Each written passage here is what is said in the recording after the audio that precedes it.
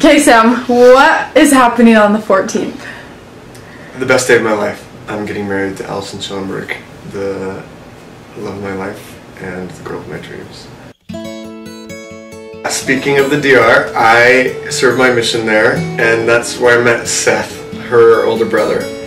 And jokingly, he would say, when you get back, you should date my sister, you should marry my sister. I kind of brushed it off. Over winter break, there was one day in particular where we hung out and totally just hit things off. And after that, I was whipped. Like, I was hooked. But I was head over heels. What was your first impression? That day over winter break, when we hung out, I remember really distinctly, she was the one that opened the door. It was right there and then that I thought, okay, this girl's different. Like, this girl isn't like all the other girls out there. I don't know. I just remember really vividly, really distinctly feeling she's really unique. She's really special. I was really impressed by how a girl could be so beautiful, but yet at the same time so grounded and just so personable and spiritual and friendly, and yeah. What are some of your favorite personality traits? How stubborn she is. And I love that about her. Like, in the best way possible.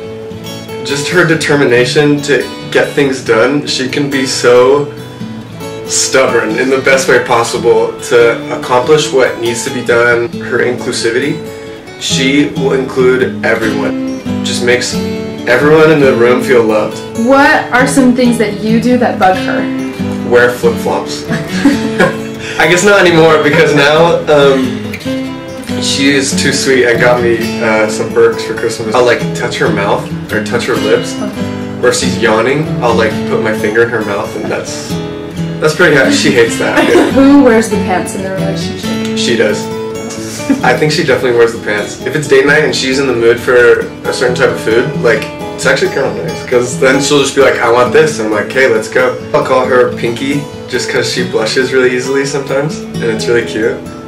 She'll call me boy, but then put like an adjective before it. If I pass gas, she'll be like, okay, don't do that, stinky boy. What is her favorite drink?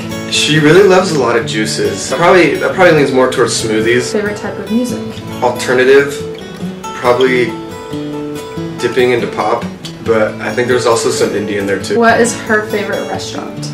It's a tie. Chick-fil-A, which is her, it's more of a classic. That's like her all-time favorite. And Cubbies. When did you know that you loved her? Hawaii. I distinctly remember flying home and saying goodbye to her and getting on the plane, realizing that I was in love. I admire her, her sweet spirit and her perspective on the world. She's probably one of the most positive people I know, and just her view on life is beautiful. Just the way she embraces music and art and nature and strangers and people and family, and even just the little things that might seem insignificant. I think when I watch her consume that part of life, it brings me light, like it brings me joy. How will she be as a mom? Oh, the best mom in the universe.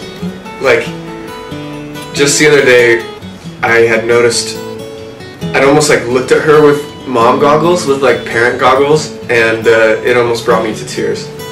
I don't think I like tell her that enough, but that like how amazing of a mother she's going to be. Were you scared to tell her that you love her? Yeah, 100%. The first time I told her I loved her was probably a few weeks before she left on her mission. So it was definitely a risk in my mind of being that vulnerable and that open, and that, like, I almost want to say pioneering, because I'd never told a girl that way, and to be fair, I'd never felt that way before, but I still did anyways. So yeah, I was terrified because she was going on a mission. So favorite quirk about Allison? She can get really fidgety with things on her hands. So